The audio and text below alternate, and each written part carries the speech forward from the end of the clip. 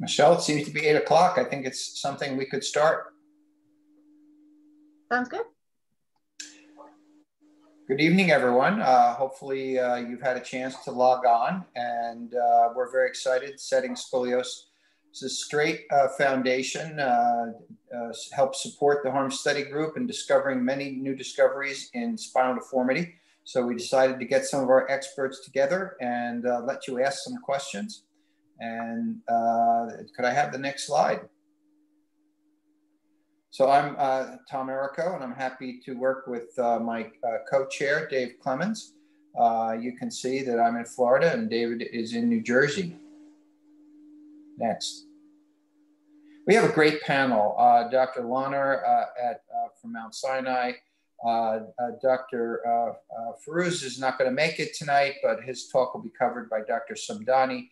Dr. Sukin Shah from DuPont Institute in Wilmington, Delaware, Dr. Samdani from the Shriners in Philadelphia. It's a great panel of experts. There's an awful lot of knowledge between the four people on the screen right there. Dave, would you like to take over? Brief instructions on running the webinar. Only the presenter's audio will be on, the one who will be speaking. Please mute all guest microphones. Questions submitted to the Zoom Q&A section. And questions will be posed to the presenters by the moderators after each topic. And the presenter can answer questions based on the topic they just presented. At the end, we're going to ask for feedback to help us make these better. Next. Our agenda, these are the talks that are going to be given. 3-minute talks and questions pertaining to each topic after the talk. Next. Setting Scoliosis Straight is a nonprofit. Our mission is to better discoveries and advanced techniques in treatment of spinal deformity in children and adolescents. And our vision is a future where children with spinal deformities have the ability to live healthy, happy, and productive lives. Contributing to this foundation helps to make those missions and visions possible. Next.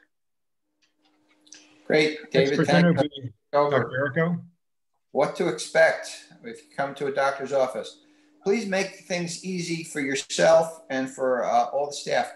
Try and bring any copies of the imaging on a CD and any physical copies of radiology reports in case you may have had an MRI or a CAT scan or any studies like that.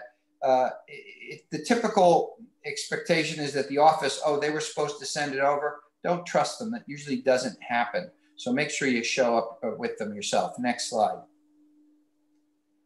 I would suggest you look for a facility that has one of the new EOS machines. It's not just that you're going to get less radiation on the day of that visit, but over the course of therapy for scoliosis, sometimes children need multiple x-rays. So this is a benefit down the road. Next slide. It's really not, it's a great machine. Patients just stand there. It's quick and easy. It's not claustrophobic for your kids. And we get these full body images and they're just significantly less radiation for your child and a better quality image. What more could you ask for? Less radiation and better. Next. So what to expect? Well, if you can reassure your child and for yourself, if you have anxiety, it's a pediatric office and you're going to see friendly staff. That's who goes to work there. And the nurses are friendly, the doctors are friendly, your kids aren't going to get any needles, there's no bad tasting medicine. What you're going to get is a lot of discussion. There's a lot of talking to healthcare providers who that's all they deal with is this type of problem. Next.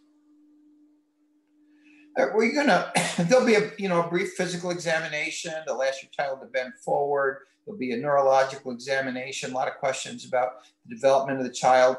And then you'll start to talk about what type of scoliosis. Is this something that just sort of happened out of the blue? Or has there been something that's been brewing in your child for a long time, like some type of congenital problem? Congenital problems are not that common, but they do happen. Next. And listen, I know you showed up with a lot of information from the internet, and you know, this is a classic cartoon. I've already diagnosed myself with the internet. I'm only here for a second opinion. There's a lot of information on the internet. A very small fragment of that information is true.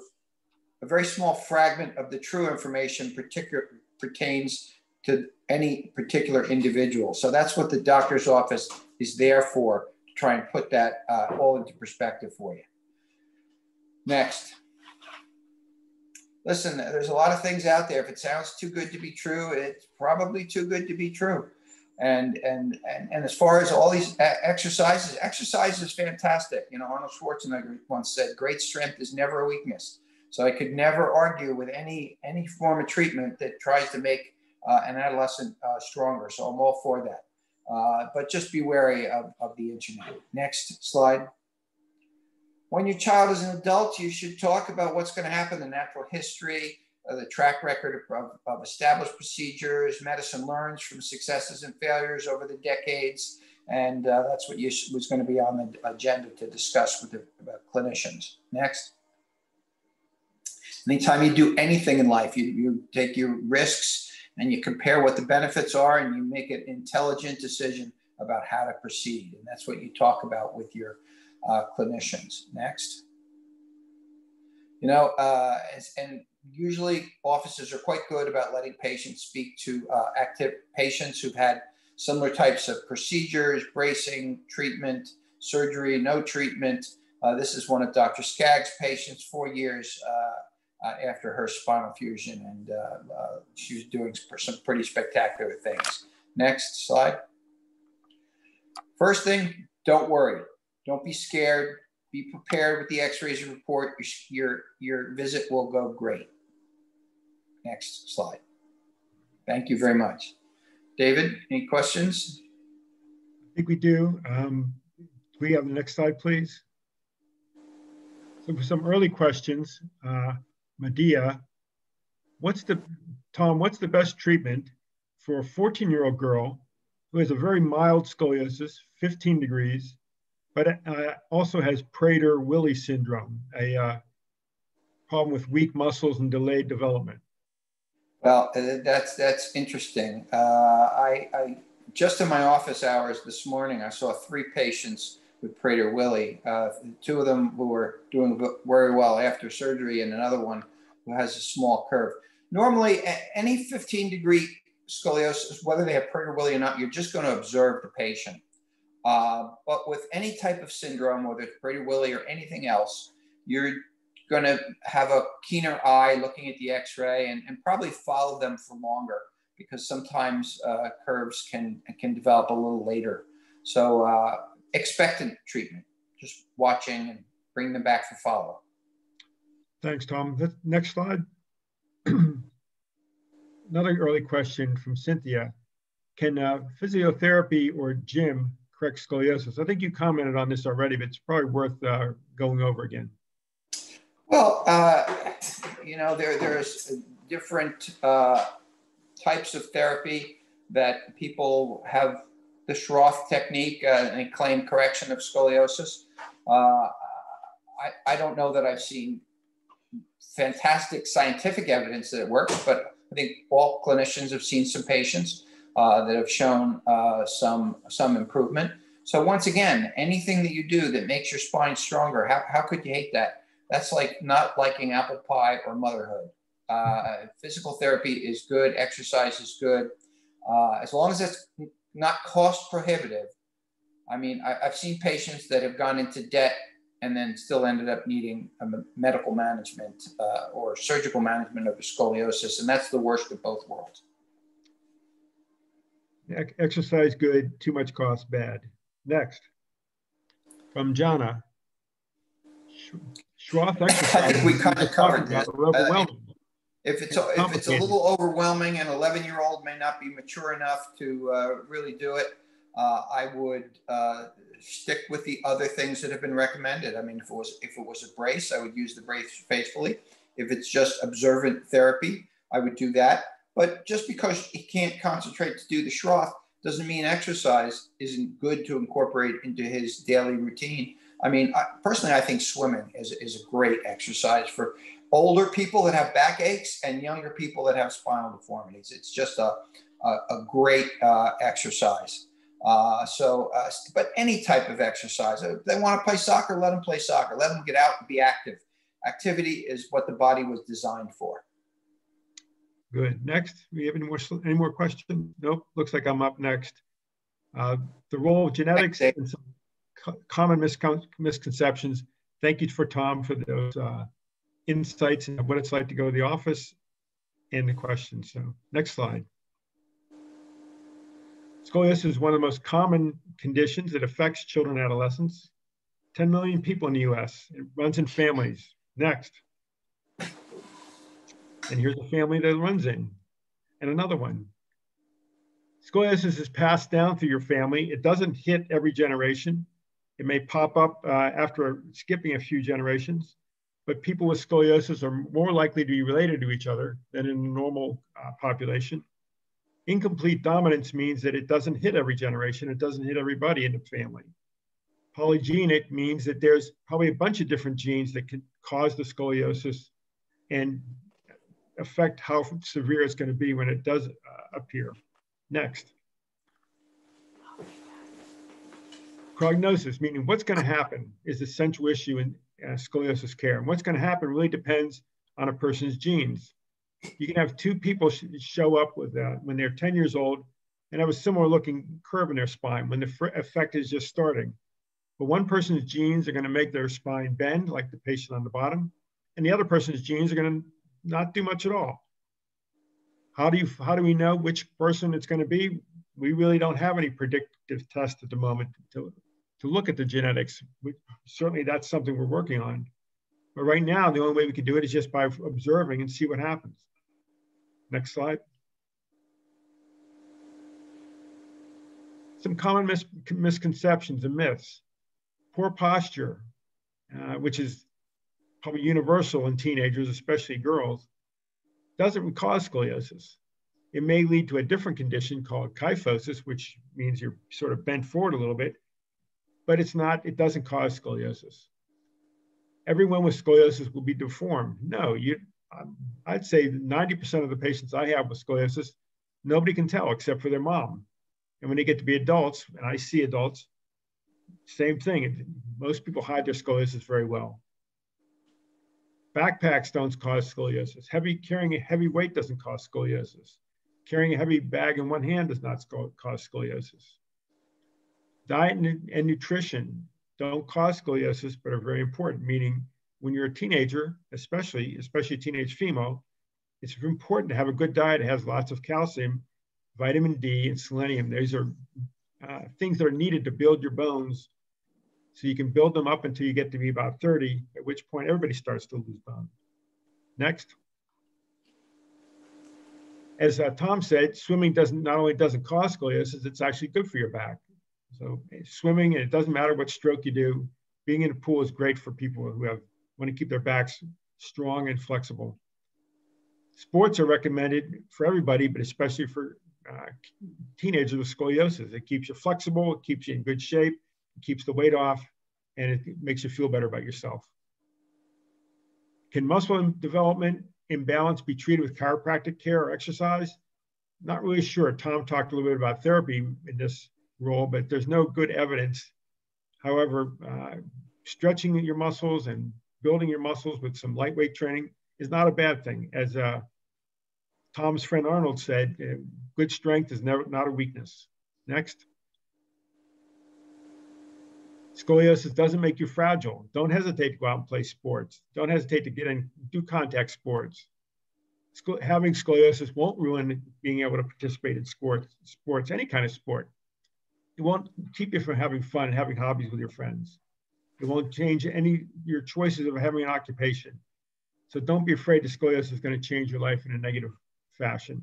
It's not. You can have a normal life with scoliosis, and you can even travel. Next slide. So Tom, any questions from the audience? Let's see, next slide, please. This is just a paraphrase, but what about pain. Many patients say, well, I have no pain. How could I have a problem? You know, it's kind of funny. Most of the kids I see who have come into my office for the first time having had scoliosis discovered by their doctor, it's because they were complaining of some back pain. So the doctor got an x-ray and found scoliosis and sent them to see us. Scoliosis doesn't hurt. So usually it's another reason why they're having the back pain. It's typically a muscular pain.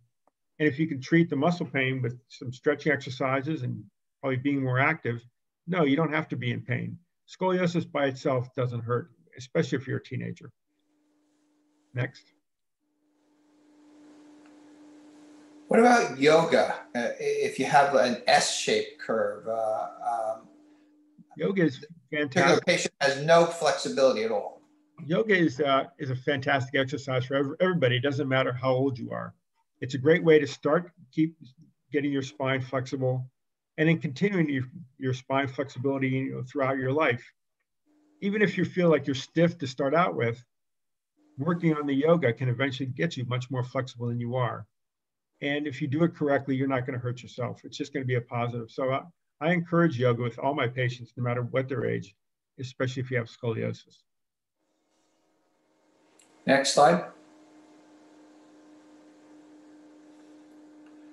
I think this is more of an adult question. I think we'll skip over this. I think it's time for Dr. Lahner to give a talk on predicting curve projection. Baron, can you take over? Thanks, Tom. Great to be with you all today. Can we go to the next slide? So who gets scoliosis and who needs treatment? Really, this is about progression of the curves, what curves get worse, and if a curve is severe enough, it's going to require treatment. So we're talking about adolescent scoliosis, idiopathic, covering ages 10, so spanning ages 10 through 18 years. And if we look at all curves, so even small curves, 10 degrees or more, anything under 10 degrees, we don't consider significant. Of the adolescent population, 2 to 3%, so 2 or 3 out of 100 will have scoliosis. And if we look at curves that may require treatment, 30 degrees or more, for example, it's 1 out of 10 of those patients. So it's far fewer of the patients. And then when we look at girls versus boys, any curve, it's almost equal in terms of girls to boy ratio. But when we look at curves that will require either bracing or surgery, treatment, other than observation, it's almost 10 to 1 girls to boys. So they're affected more commonly. And a very small percentage requires surgery. Next slide. So why do we treat this? Why are we following patients? Why do we care about whether the curves progress? And David Clemens showed you the slide of, that it's not always so easy to predict. And even with our prediction attempts, we can only do so in a way that relies on the prediction of the amount of growth remaining. But why do we treat it? Health-related quality of life. So some patients, especially as they go through life, with moderate curves or more severe curves, they'll develop pain, and their curves can progress or get worse over time. And for the most severe curves, that can cause breathing difficulties. And of course, nobody likes to see asymmetry. We like our hips and our shoulders to be symmetrical. And so with worsening curves, we can see changes in body shape. Next slide. So how do we predict which curves progress? There was at one point a genetic test, but it didn't pan out and turned out not to be effective for large populations. So really we look at growth, and we can determine that by age, but age alone doesn't really tell us about the skeletal maturity or the amount of growth remaining. We look at menarche, when the girl had the onset of her period. So we know growth stops roughly 1.5 to 2 years following the onset of the girl's periods. We can look at the Risser sign, which I'll show you in a moment, and skeletal age predictions using the left hand x-ray. Girls mature sooner than boys. We can look at body development as well, and some curves are more likely to progress, particularly more severe curves than smaller ones. Next slide. So when does the curve get worse? It's called the CAP, the curve acceleration phase. And before that period, and that's during what we call peak height velocity. So the curves get worse potentially during that peak height velocity, the adolescent growth spurt. And we can predict that based on various markers that we take on x-rays. So various indicators of skeletal maturity, which I'll show you in a moment. But during the curve acceleration phase, the curve can progress or worsen by 1 to 2 degrees per month. Before that, it's much less. It's less than 1 degree per month. We can go to the next slide. So you can see from here that girls are in their growth spurt just around the age of 12 or even sooner than that. And boys are about 2 years later, about age 14 to 15. So we follow the boys a little further along in terms of their chronological age. Next slide. And the Risser sign is one that we've used historically for many, many years and decades, but it's not as reliable a marker of growth remaining, but it can provide some value. And there's an old study that shows if you are a Risser grade 0 or 1, so a younger patient with more growth, and they have a curvature of 20 degrees or more, almost 70% of those patients will have worsening of their curves. So we're going to follow those patients with larger curves with more growth remaining very closely because they may go on to have more severe curves that require either brace or surgery. Next slide. And the hand x-ray, and we take a left hand x-ray and we can get a bone age from that using this atlas that has basically pictures of hands from boys and girls, and we can determine their bone age. But if we go to the next slide, there's a classification, a staging system called Sanders staging, and that gives us a very specific stage of the patient in terms of their growth. And so stage 3 is when that CAP or the curve acceleration occurs. So we look at left hand x-rays to make judgments on timing for bracing and surgery such as with the tether, which you'll hear about a little later. Next slide. And we have another skeletal marker as well, and we look at the shoulder. It's the proximal humerus is the shoulder bone, and there are markers that we can use and landmarks that we use to determine the relative growth remaining for the patient. Next slide. So predicting curve progression, we're not too precise. We don't have a crystal ball, but we know that we have to rely on the amount of growth the patient has. And while they're growing, even with small curves, there's some potential for progression or worsening of the curve. So we'll look at their skeletal maturity indicators, their menstrual status, Risser sign, and the curve size, and follow our patients closely. So thank you. Any questions, Dave? Aaron, you ready for some questions? I am. First one from Foz. My son is 7 years old. He has scoliosis of a very high degree. What can we do to help get him into a place where he can hopefully get some help with this? Do you know any places where perhaps people who don't have insurance can get surgery?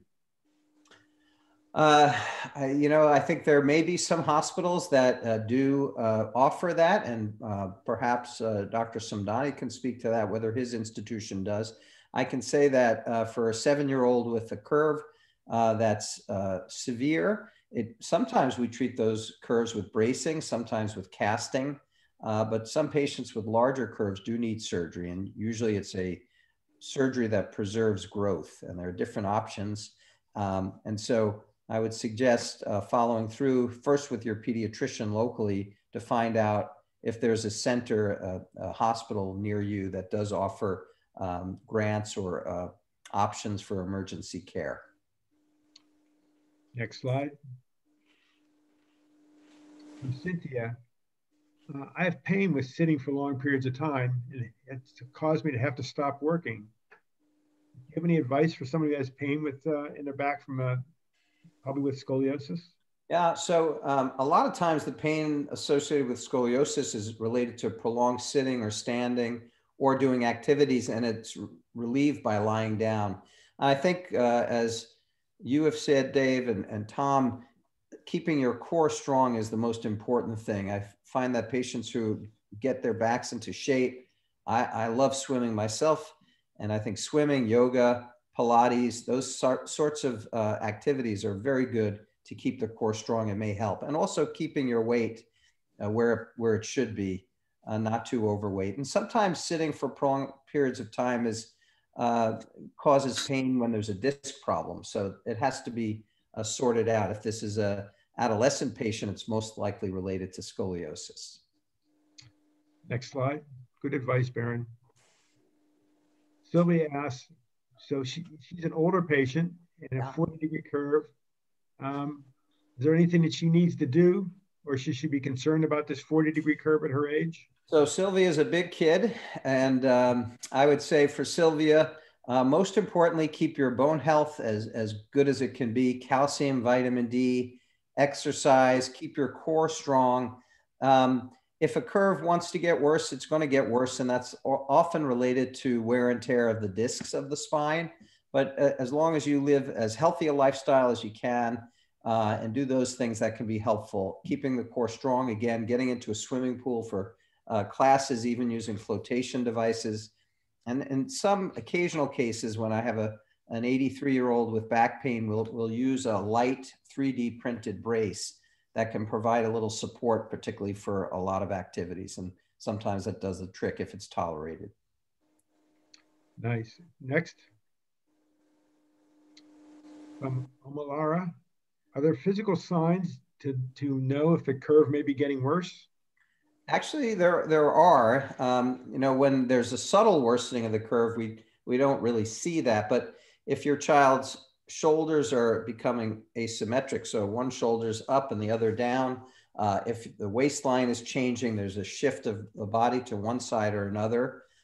If your child, your adolescent child bends forward, it's called the Adams forward bend test. You can even look that up online.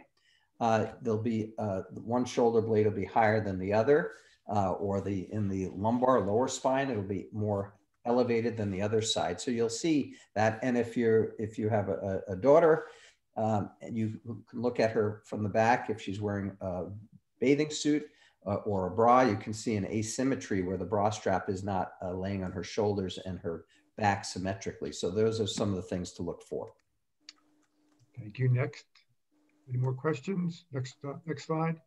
Oh, so this is another adult patient, someone who had surgery 10 months ago, feeling numb around the area of the surgery. Is it common after surgery to feel numb in the incision? It is, Dave. It's very common. There are microscopic nerves in the skin. They're called cutaneous nerves, and we certainly don't see them as surgeons. And most of the time, the sensation, the feeling around the incision returns, I would say the vast majority of times. But you may have some small areas of patchy numbness that never quite gets better, but I've never seen that be a problem that causes any lack of function or disability. So I think most of that will improve over the months following surgery to a year, or even to 2 years following surgery. Good to know. Next slide. So now we're going to move on to our talking about bracing. Dr. Samdani has very graciously agreed to fill in for Dr. Bianchi, who is called back into surgery at his hospital. Dr. Samdani is a great colleague and one of the experts in the United States on scoliosis treatment in kids. And he's going to take over and give this talk for Dr. Bianchi. Dr. Samdani? Great. Thank you, Dave, Tom, and some fantastic talks there. Please keep putting in the questions in the chat, and we'll do our best to keep answering them. Next slide, please. So, we've recognized that there's a continuum of care for kids that have curves in their back. The smaller curves, i.e. curves that are less than 20 degrees or so, can oftentimes be watched or be prescribed some form of physical therapy. Then the other extreme is the surgical patient, i.e. the patient that has a curve closer to 50 degrees. But what about the patients that are in the middle? For those patients, those are the patients that we will often consider bracing. Next slide. Next slide, please. We may be having a technical issue moving the slides, but essentially, it's interesting when you look at bracing, there's been up until 2013, when there was a landmark study done, up until that point, it was really unknown if bracing even had an effect on a child's scoliosis. So our government spends $10 million, funds this large trial that gets published in one of our most prestigious journals, which really shows that bracing can actually prevent surgery and actually control curvatures. Essentially, for every 3 kids that were in that trial that were treated, we were able to avoid surgery in 2 out of the 3 kids that were treated. In addition, we have to think about bracing and who is bracing most commonly indicated for. And we look at 2 different factors. You want to look at how big the curve is, and you also want to look at how much growth the child has left. And Baron has already done a really nice job looking at how we predict how much growth there is. There's radiographic x-ray markers, whether it's a hand x-ray, whether it's your Risser sign over your hips, whether it's your shoulder, your elbow, a lot of different markers that we can look at. But essentially, if a child is growing and has a curvature that's between 20 and 40 degrees, that's the child that's going to be most suited for bracing protocols. With respect to bracing, there's a lot of different treatment types of braces that are out there. The key things to note are you want to wear a brace that's, number one, going to get correction in the curvature, right? If my child's going to be wearing a brace for 16 hours a day, I want to make sure that that brace is doing what it's supposed to be doing. And typically we'd like to see at least 50% of correction in brace to make sure that the brace is actually working. It looks like we may have our slides working again. We can jump ahead.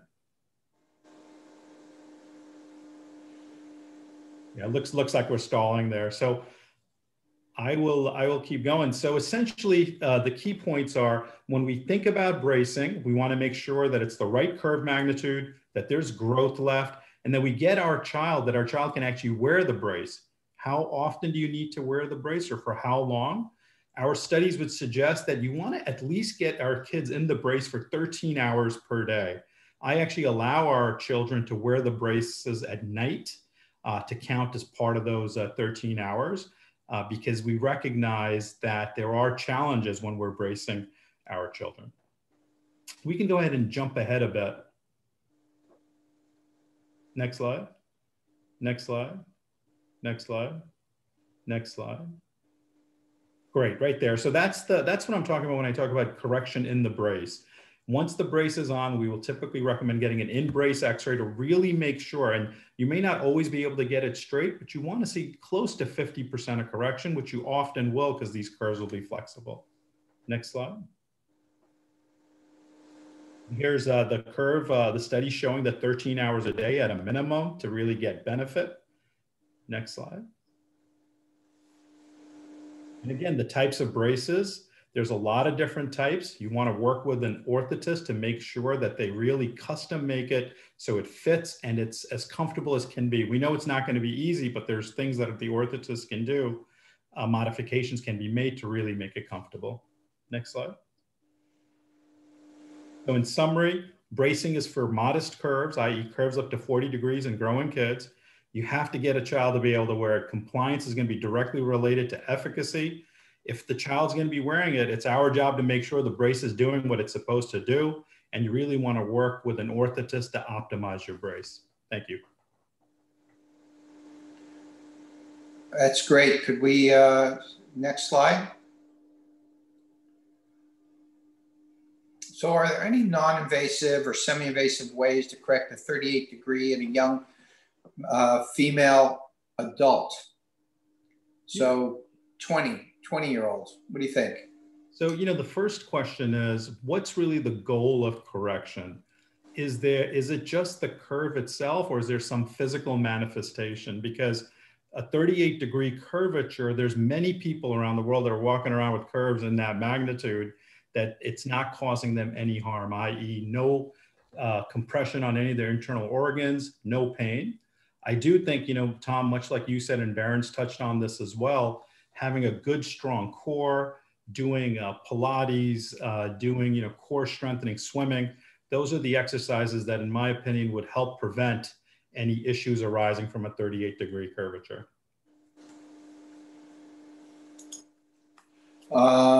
Next slide. Well, this is about, are there ways to fix scoliosis without surgery? So bracing is one way. Samir, how would you answer this? So, Amir, sorry. Yeah, no, of course, Tom. So, when we think about fixing scoliosis, there's two different ways that I read that. One is, can we get the curve to decrease without surgery? And the general answer to that is probably not. Maybe in really small curvatures with some, aggressive bracing in a growing child, you may be able to get some correction, but generally you're not going to get correction of a curvature. The other, realm is much more important is, what's that curvature doing? Is it causing any problems, i.e. pain or imbalance in the body? And is there any way to fix those manifestations of the curvature? And again, it's going to go back to, making sure that we give ourselves the best alignment through optimizing our core strength and our physical therapy for scoliosis. Next slide. So we get a lot of questions about Schroth.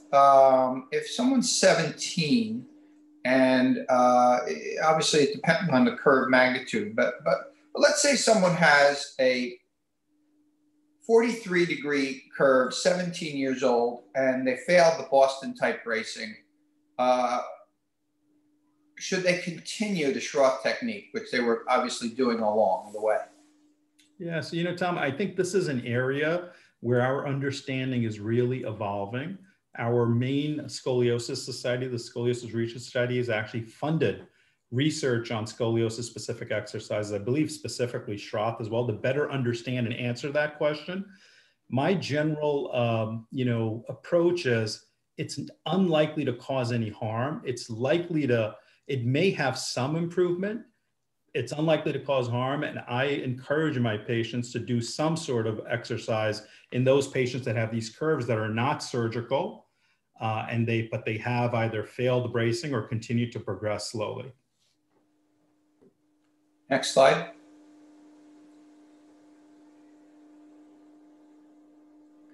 I think we've had, can we go to the next talk? We've really had a fair amount of questions here. Dr. Shah, could you take over and talk to us about surgical correction? Sure, Tom. Well, thanks very much. It's a pleasure to be with you. Next.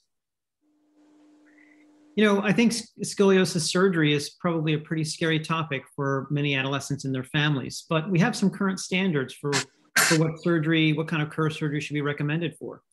We typically think that because curves can be progressive even after you're done growing, if they're 50 degrees or more, those are the curves that we recommend surgery for, specifically a spinal fusion.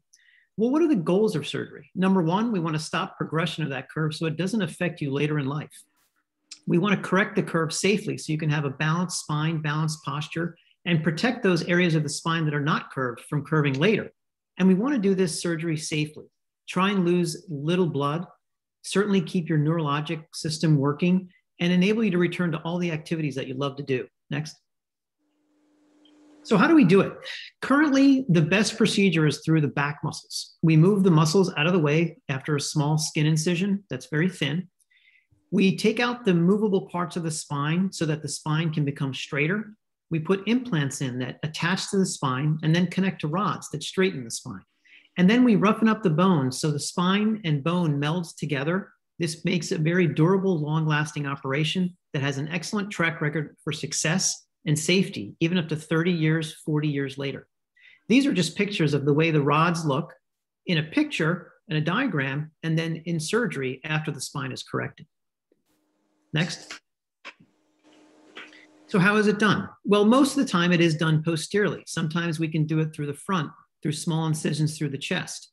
We're really focused on doing the minimum number of fusion levels possible to maintain motion, minimize bleeding, muscle scarring, and injury to the nerves.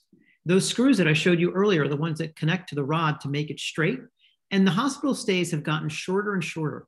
Currently, most of us will discharge our patients in 2 to 3 days with 2 to 3 weeks out of school, and then resuming most, if not all, activities by 3 months. So we typically go by the 3-3-3 rule, and you can ask your doctor about their specific recommendations after your surgery.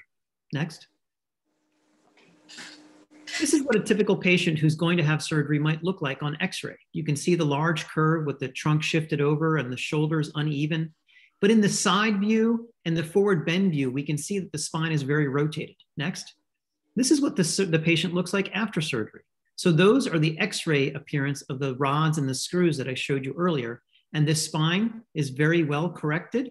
The patient did extremely well and was back to school in less than a month and cleared for sports shortly after that. This is very rigid instrumentation, meaning it's very strong, it's fixed to the bone. And after the muscles are healed, you can move pretty normally. People barely notice that many people months after surgery have even had this type of surgery because they move so well. Next.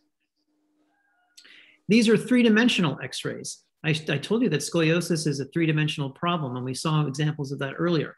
Well, this is how curved the spine will look from the top-down view, the side view. Next.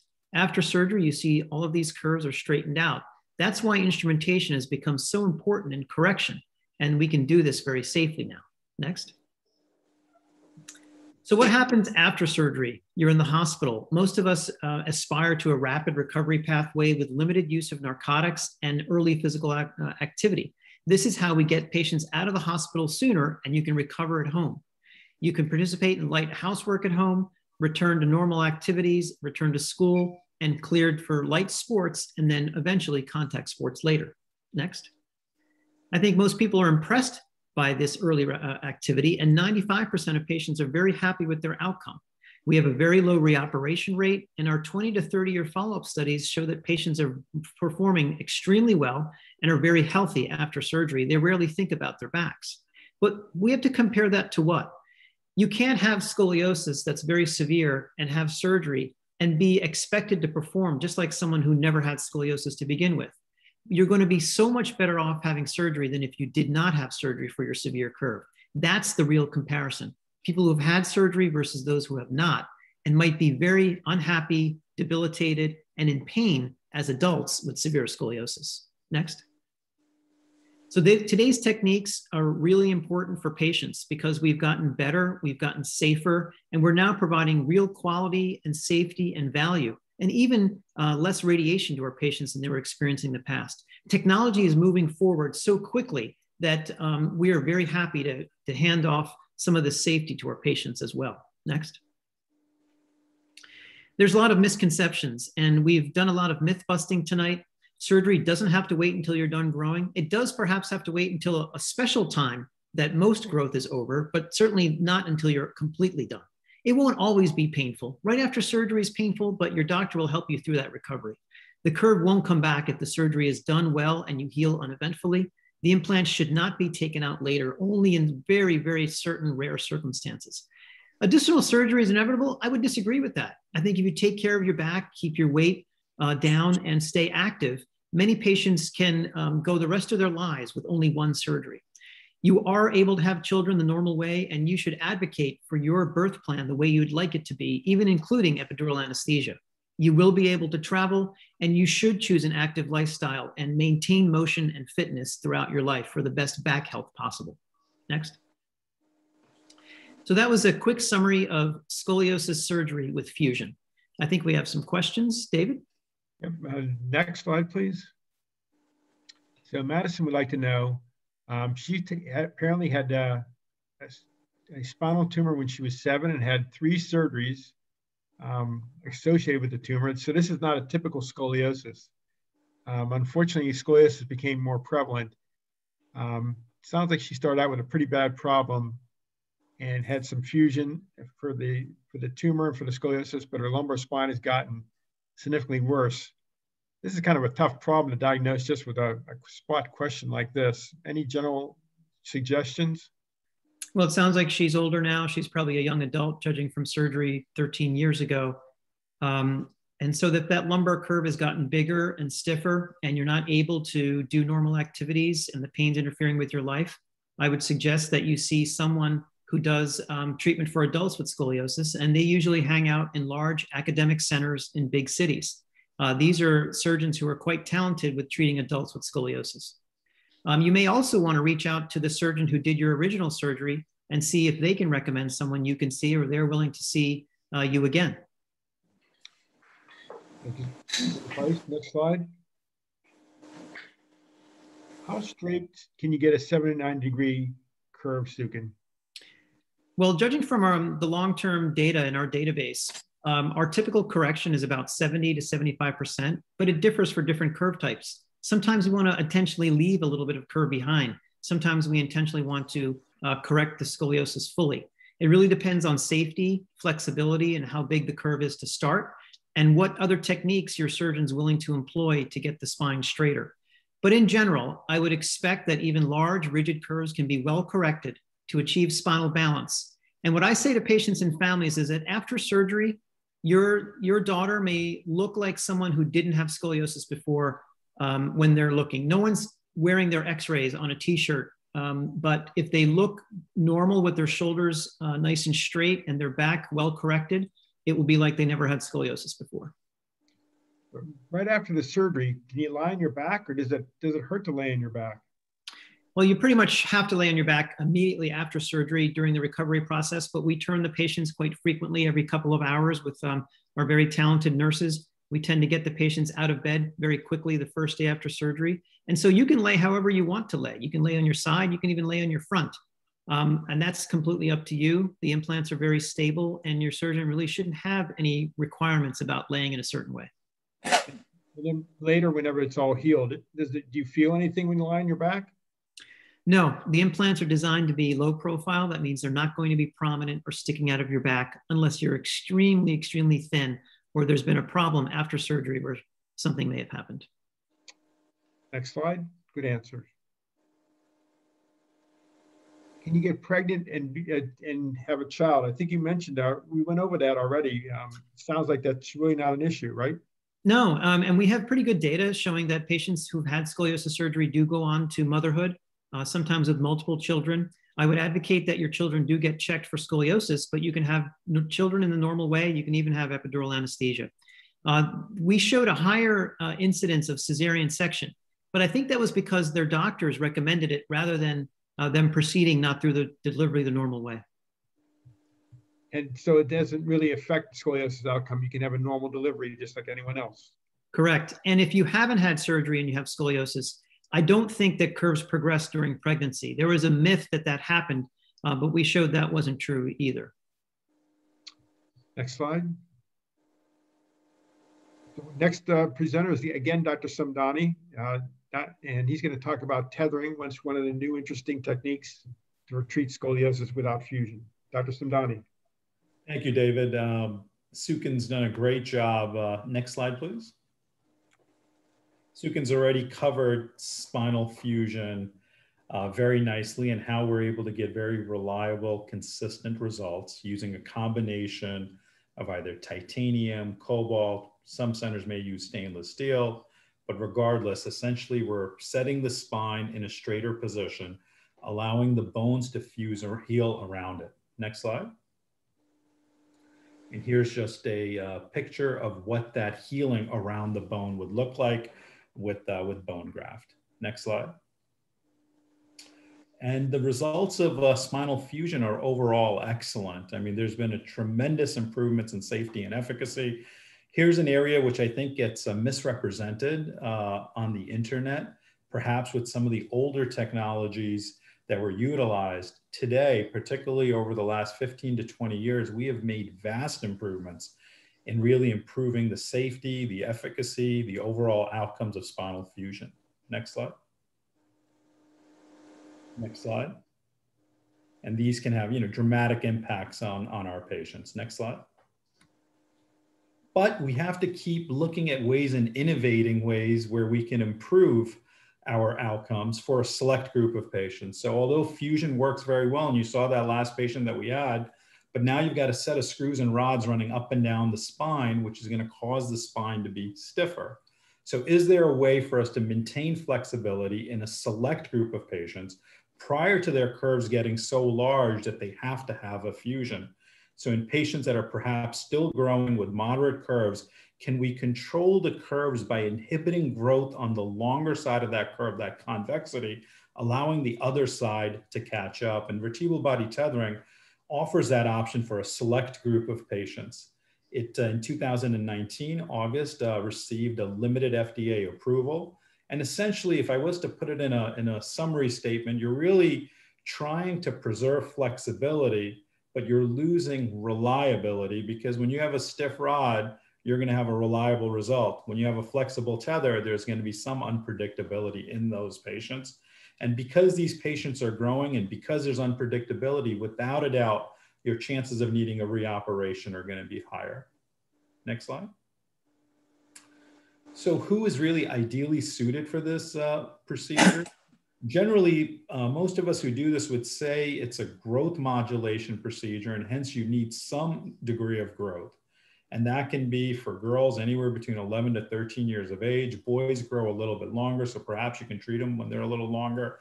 We can again go back to those growth predictors, none of these which are really optimized, but they can give us some indication of how much growth there is. And then again, the size of the curvature, the larger curvatures are not going to be treated with a flexible rope, i.e. curves, once they get past about 65, 70 degrees, you probably need the fusion.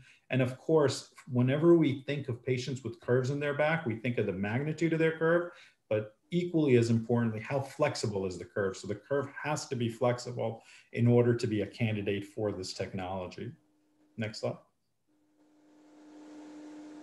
Next slide.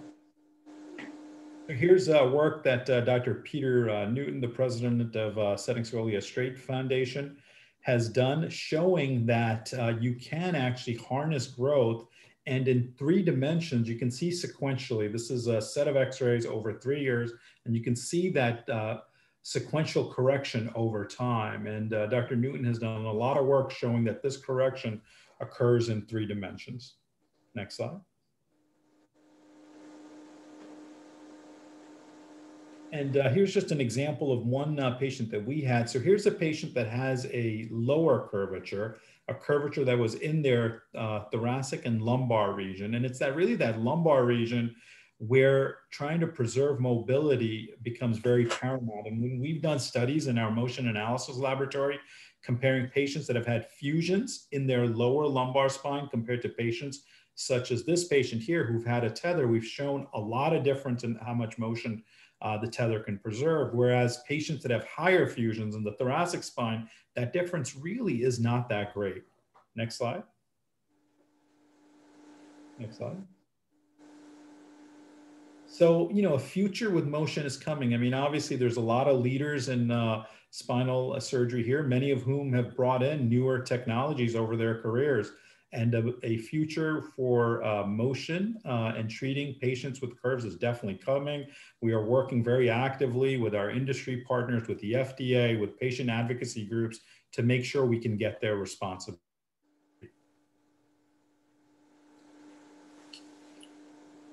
Great.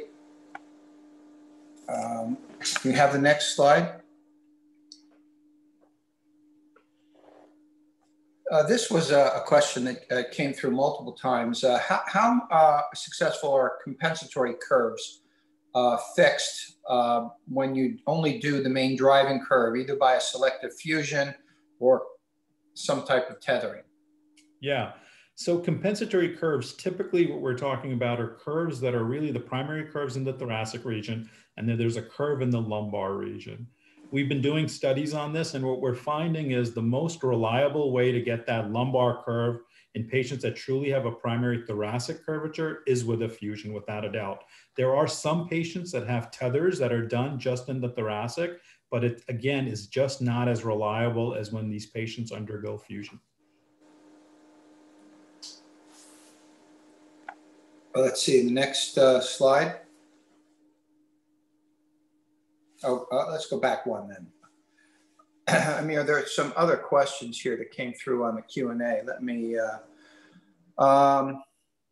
Merritt, this goes back to your bracing talk, but the WCR brace, are you familiar with it, and do you have any thoughts on it? I'm sorry, the WCR? That's what it says here. Okay. Yep. Maybe. It's the Positive. wood Chanel Rigo. It's a variation of the Rigo. Gotcha. Yeah, the Rigo Chanel brace, really a lot of work done in Germany. We don't offer it at our hospital, at least just yet. It really focuses much more on three-dimensional correction. You know, we really have continued to offer the Boston brace because that's where the majority of the literature has been focused in on. But the Rigo Chanel, without a doubt, there's encouraging studies coming out. And, you know, to me, the most important thing is whichever brace you can get the best compliance with. But certainly the Rigo Chanel brace in combination with scoliosis specific exercises can be a good option for patients. Amir, you talked about some pretty strict criteria for who's been approved for tethering. What about the patient and the mother who's frustrated that their child is more mature and they have a mid 50-degree curve and they're just sort of petrified of having a fusion? What do you advise? I mean, should they just try tethering if they want? Should they, how would you advise that patient? So, you know, typically we do both tethering and, in fact, we still do more fusion surgery than we do tethering surgeries. And, you know, we just go over what the pluses and minuses are of both procedure and oftentimes educate families that fusion is a good operation and it's a good option for the vast majority of curvatures that we see in our practices. I think I have to give a little equal time to Dr. Lahner. Dr. Lahner, did you hear that? I know you're not, were you paying enough attention there? 58-degree curve, she's skeletally mature, and the mother's upset that she missed the opportunity for a tether. How do you advise that patient? I was just typing the response to another patient asking, or family asking about the tether, but I would say that this really has been, the background research for this procedure was done in for immature patients. It was actually done first in cows and pig models. And so the case for this, the basis of this procedure is for growing patients first and foremost. I think doing this procedure or offering this procedure in more mature patients, and I have done that on occasion in my practice, I think is very much still experimental and will have to be studied carefully before we can recommend that routinely.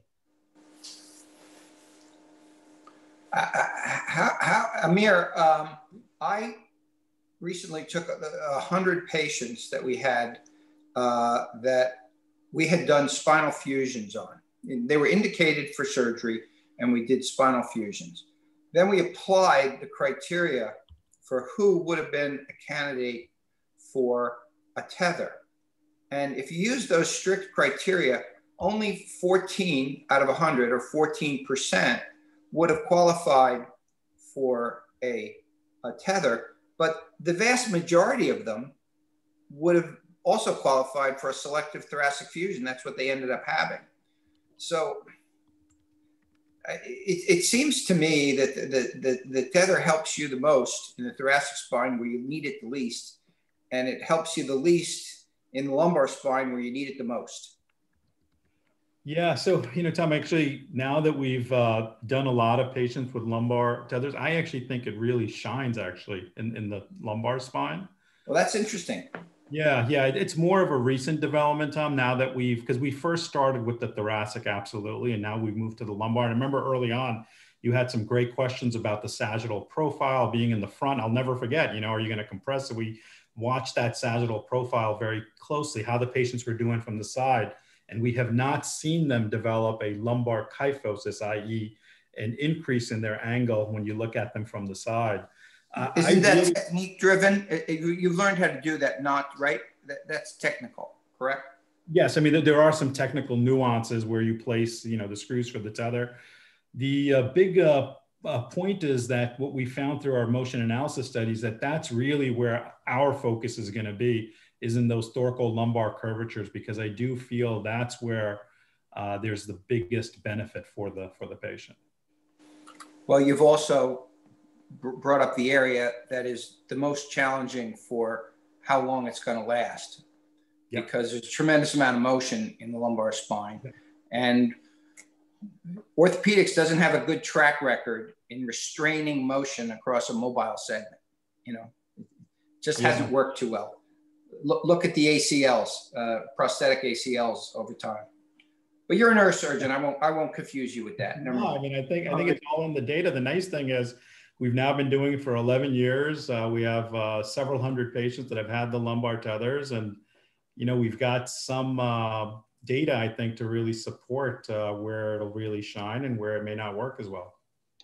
Excellent. Thank you. That's the discussion. I think it's time to wrap it up. Yeah. Next, that last slide, please. I want to thank you all for attending. If you're grateful, please consider making a small, any size donation is appropriate for setting scoliosis straight. You can text scoliosis or just get on the website. And we thank everyone for attending. And it's a great camaraderie between all of us on this call. Thank you for an excellent discussion. Yeah. Thank you to our sponsors as well. Yeah. We wouldn't be here without them. Our next June 5th, we're having another one. David? Yes, the next one is going to be June 5th, 2021. Mark your calendars for the next Power Over Scoliosis webinar. Next. Once again, thanks to our sponsors. Please help us by answering a few survey questions that'll pop up on your screen after this is over. Thanks again for joining us for this, and thanks for people who join later after this goes online. And thanks to all of our faculty. Take care, guys. Thank you. Thank you. Good night.